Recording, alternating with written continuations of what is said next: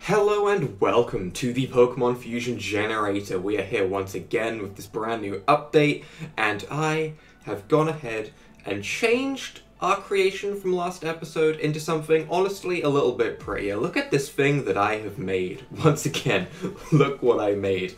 I have done a thing, it is beautiful. But honestly, I'm finding that fusing things with Aurorus, as much as I love this head pattern that Aurorus has, it's probably one of my favorite decorative things on a Pokemon. As pretty as it is, it's very hard to fit to another Pokemon when you're fusing, when this just kind of gets shoved behind it. But Mischievous kind of makes it work, okay?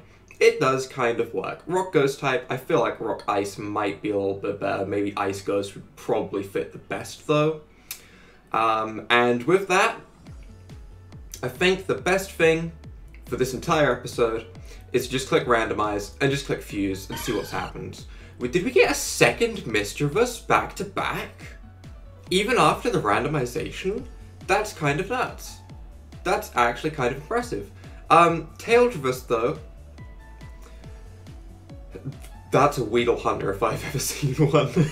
It's a normal ghost type though, and that's a type that I would really like to see. I don't know how they do it, but I would like to see a normal ghost type. That would be a very, very interesting type. Alright, let's swap it the other way around and see if that makes it any better. That just looks like a really angry Tailo. Oh my god, that genuinely looks like it could be a Pokemon. That doesn't look like some kind of hybrid fusion that's gone wrong. That genuinely looks like it could be a Pokemon. If this was in Gen 8, I would not be surprised. I would be surprised because, you know, looks like a Tailo, but I wouldn't be surprised because this looks like a Pokemon. Either way, random, Braixen and Durant.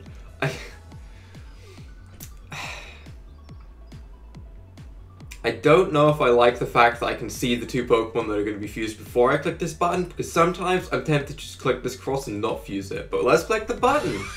Yeah, that looks demonic. Okay, that actually looks possessed. I was thinking of it the other way around.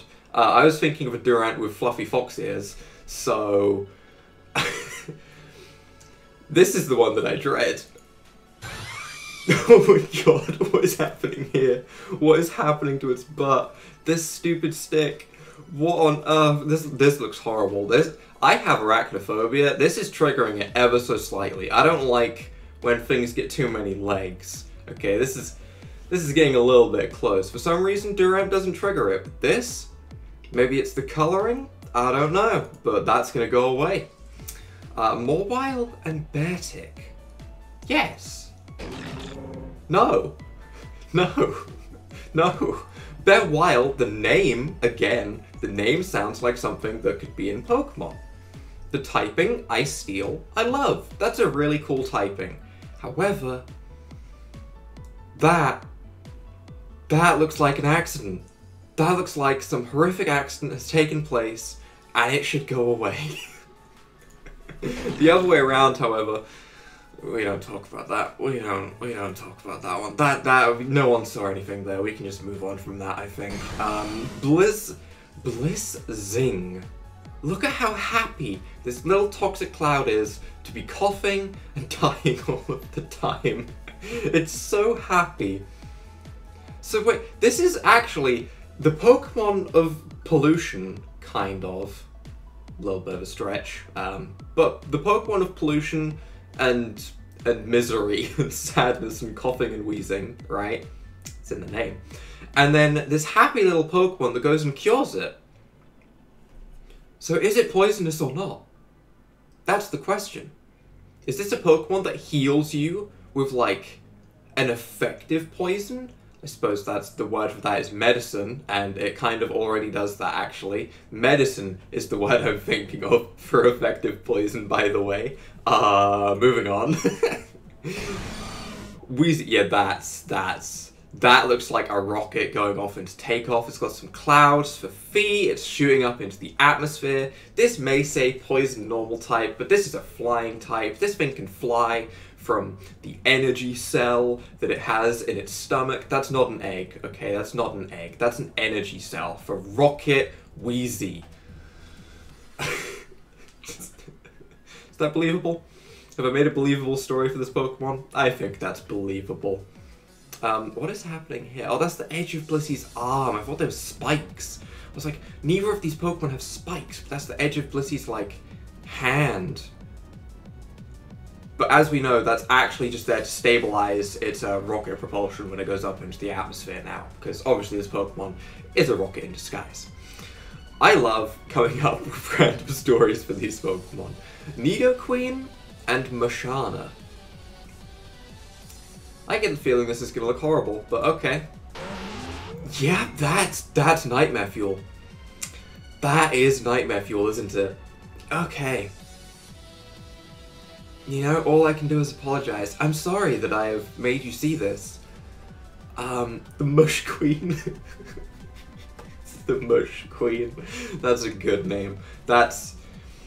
Oh, the name makes that worth seeing. This looks horrifying. It's like Mushana, but bigger. That's the only way I can describe this. This actually looks like something that Mushana could evolve into. Mona Mushana Mushqueen. The name. Okay. The name could use some work. It's beautiful, don't get me wrong, but it could use some work. But this genuinely looks like it could be its evolution. Like, I like what's happened with each of the hands here. Because it's got, like, the little tidbits. Tidbits isn't the word. Feet, those are the words, you know? Feet, tidbits, easy mistake. Okay, everyone gets that confused, that's not just me. But this looks kind of nice. It's got, like, little hooves, almost. It's still got the face of, like, a Tepig, which, you know, I hate, because Tepig, yeah, ew. But this looks good. I genuinely think this looks like a good fusion. The other way around, however...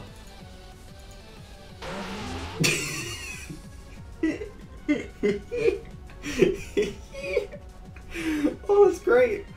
Oh, that's actually great. Oh, that's the angriest little frog I've ever seen. What? It's the angriest frog. It's that one frog from that video where the frog makes the really, really high-pitched battle cry noise. And for anyone that doesn't know what I'm talking about, that's probably for the best. But this is that frog from the battle cry video where it makes that really high-pitched noise. But it's taken up smoking and got a shelter attached to its butt and evolved like a Slowbro. Yeah. This fusion generator makes me say some really weird things, and you know, I accept that I'm saying weird things, okay? I'm not saying these things thinking I'm saying normal things. But this, again, this whole fusion was kind of beautiful. Now, someone did also say, before I forget, Dugtrio and Hydreigon. And honestly, I get where you're coming from here. They both have a lot of heads. I am a little bit scared about what we could be making here. How many... I don't know if this is going to take just one Dugtrio head, and it's going to be like an evolved form of Dugtrio that sort of became a dragon, or if there's going to be 3 heads on each of these and it's going to be Nightmare Fuel. But let's find out! Oh, okay. The Hydreigon onto Dugtrio only took 1 head. That looks like... Is this how Rayquazas are born? They pop out from the ground and, like, slowly get their color from going into the ozone layer. They pop out of the ground like Digletts. Is that what Digletts are? Do Digletts, like, pop out of the ground and, like, eventually start spewing, like, these little wings? And they just fly off and become Rayquazas once they're grown up? I believe it. I believe it. Diglett evolves into Rayquaza, confirmed. Okay, this has confirmed it. Hydra Trio. The other way around, however... I'm scared. It's... No, it's so... That's not what I was expecting. I thought... I don't know what I was expecting. What is this? What am I looking at? What happened? This had so much promise. I thought this was gonna look so good, and then this. What? Dugtrio. Why? It It didn't even replace the other heads, sadly. Like, with the Dugtrio, it took all 3 heads. With Hydreigon, it doesn't take all 3 heads, which is kind of interesting. This didn't have the whole powerful effect that I was thinking it might, okay? The cry is powerful, the look isn't. Let's just make that go away. Sunflora and Talonflame. Oh no. For those that don't know, Sunflora is ugly. Oh, there we go. To be honest, Sunflora is not as bad as Suncan. Suncan's ugly. I think Suncan's just a bad seed. But Talonflame and Sunflora, this could look good. No, it couldn't. Nope, nope. Fire Grass, I like the typing. Talonflora is a nice name. This is good. This is good. This isn't. This is bad. This is a thing. It keeps the petals, which I kind of like. It like just replaces the face. I don't really know what's happening with the wings as such. It's like it's got 3 wings. It didn't evolve quite right. This was made in a lab somewhere by someone that was like, what if we harness the power of sunlight and make it boost Fire-type moves? Like, this Pokemon has Solar Panel as its, or Solar Power, sorry, not Solar Panel, as its ability to boost its Fire-type moves in the sunlight. Solar Panel, you know, it still kind of fits. So yeah, this was definitely made by someone trying to create the ultimate Fire-type, and it went badly. It went really badly. It even lost its flying typing in the accident, because it can't fly with these 3 wings. They just sort of collide with each other. Then it falls over, because it can't stand up on these silly bird legs. I'm just bullying this Pokemon now. What about the other way around?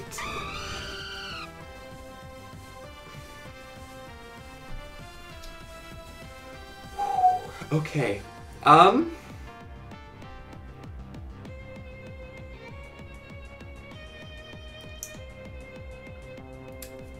There's only one thing to do with this, isn't there? There's actually only one thing to do. Just... Yep. Yep. And with that, I think that's where we're gonna wrap up for this episode. Because if I look at this any longer, I might be screaming internally. So if you guys have enjoyed this, whatever this was, leave a like down below, hit that subscribe button, and without further ado, bye!